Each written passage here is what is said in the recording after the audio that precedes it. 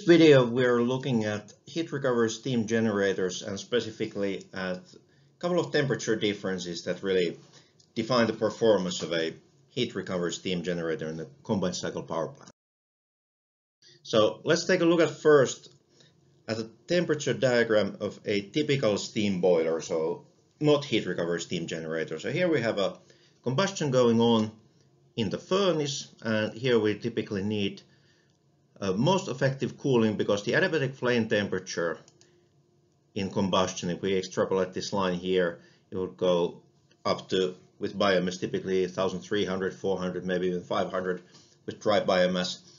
So high temperatures that we would have huge problems with our surfaces if we allow temperature to get that high. So answer is we don't allow it to get that high. We get the most effective possible cooling in the furnace, that is by steam generator. We keep the temperature fairly low, relatively speaking, under 1000 degrees, so ash doesn't melt, our material yield strength stays high enough, we don't get slagging, corrosion, that kind of problems. And then we have the other heat transfer surfaces. Flue gas temperature is reduced, and steam is first superheated, then we go towards colder and colder steam cycle temperatures, and finally the air preheater.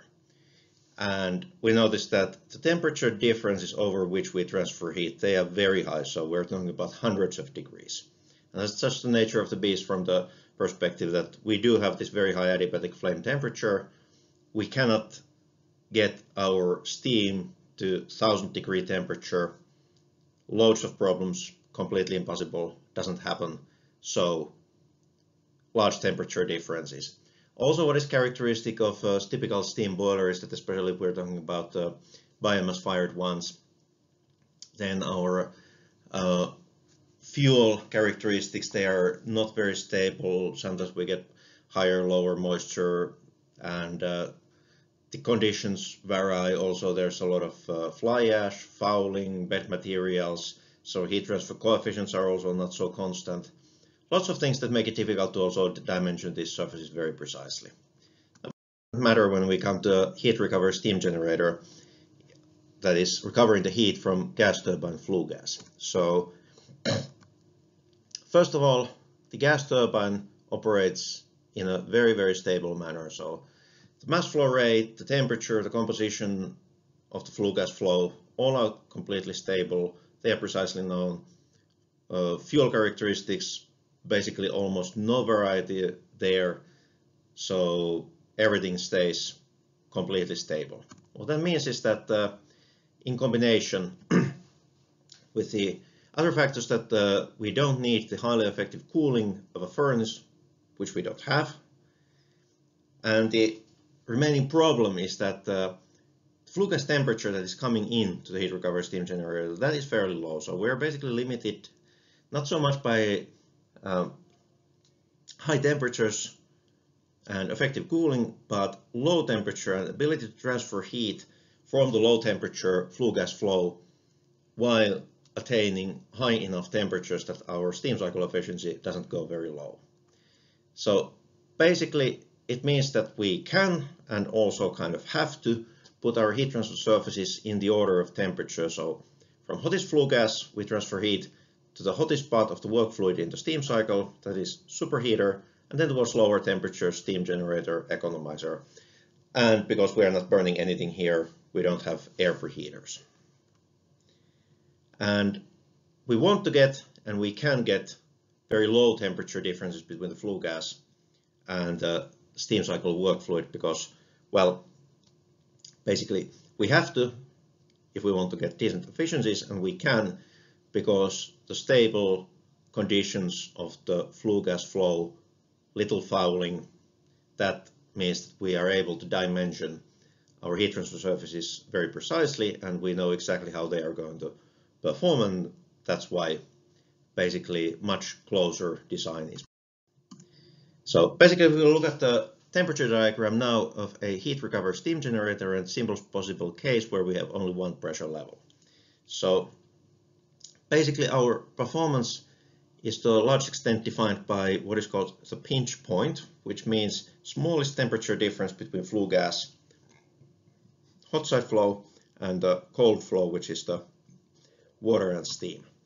So that's always going to be basically at the cold end of the steam generator. So in flue gas direction, flow direction, it's the exit from the steam generator. And temperature difference here, that is what we call the pinch point. So typically it's going to be somewhere around 10 degrees, give or take a couple of degrees Celsius, very much smaller than the temperature differences we saw that would be typical for a steam boiler where we have combustion going on. There we had hundreds of degrees, here we have around 10. And why 10 now? Why not less? Why not more? Well, if it was too low, as pinch point temperature differences approach zero, the necessary heat transfer area approaches infinity. So too close means uneconomically expensive. And if we leave it too high, then efficiency is going to be reduced. And why efficiency is going to be reduced with high pinch point? A couple of ways to think about it. Well, first of all, the simplest one is that, okay, any power cycle, the more we destroy exergy, the more we create entropy, the worse our performance is going to be. And we destroy exergy and create entropy every time we transfer heat over a temperature difference. And the greater the temperature difference, the greater the entropy generation and exergy destruction. So that's a simple general way of thinking about it. The other way is that if we look at this temperature diagram right here, and we think that, okay, we keep fixed mass flow rate of water into economizer, and that means that this curve is going to remain as it is. Now, what's going to happen if we increase the pinch point? Now, our temperature is going to be the same for the economizer. So we're not moving up or down here. We're getting the same temperature in. So how does that then create greater pinch point? Well, it means that this whole water side curve moves to the left if we keep pressure constant. That means that basically here we start further to the left. It means that this bit here becomes stack loss. So we transfer less heat into our steam cycle. So that's a loss of power generation right there. But it doesn't end there, because also we cut off the equivalent bit from here as we move to the left. So this is what we get in. This bit would move outside of here, so there is no heat transfer here because we start from this temperature. There is the temperature of flue gas we get in. So that means that our average temperature of heat input into the steam cycle is going to be reduced. And from that lower amount of heat that we get in, we also convert that heat to power at a lower efficiency.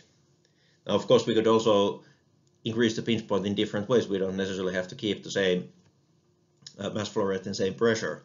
But as we remember from the Rankine cycle lecture, I think it was lecture number 2, and we've kind of repeated it on almost every lecture since. If we reduce steam generator pressure, so we reduce steam pressure, that's also going to drop our efficiency because that also reduces our average temperature of heat input. Or the alternative, which is probably going to be the best way to allow for smaller heat transfer surface at the expense of greater pinch point temperature difference, would be to maintain the temperature and the pressure and the superheated temperature and just reduce the mass flow rate. So that way we basically, all of the surfaces are going to be steeper. Steam generator part is going to be less because we transfer less heat to boil a smaller amount of water.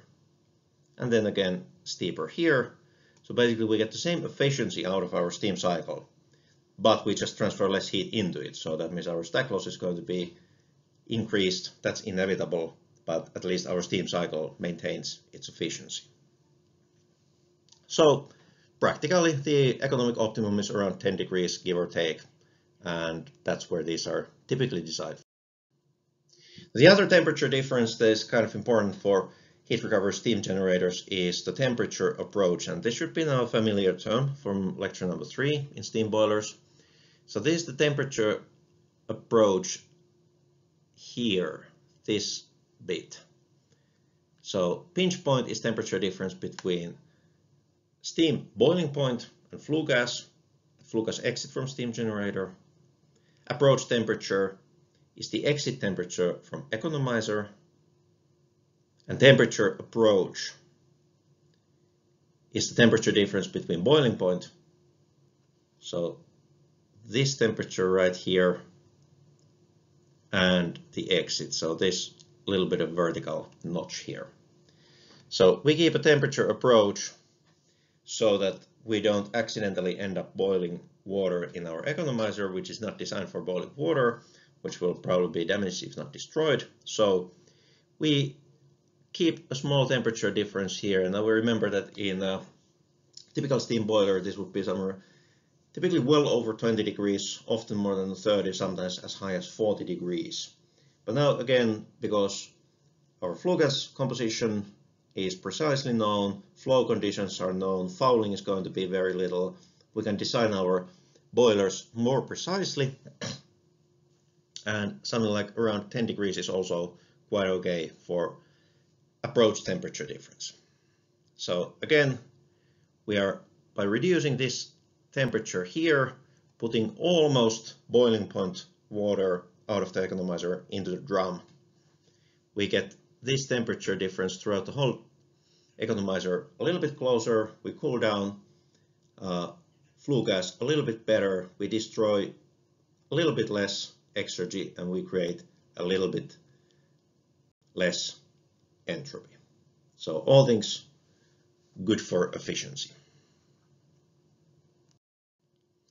And finally, if we think about the final temperature difference, this is going to be the flue gas entry point where superheater steam exits the heat recovery steam generator.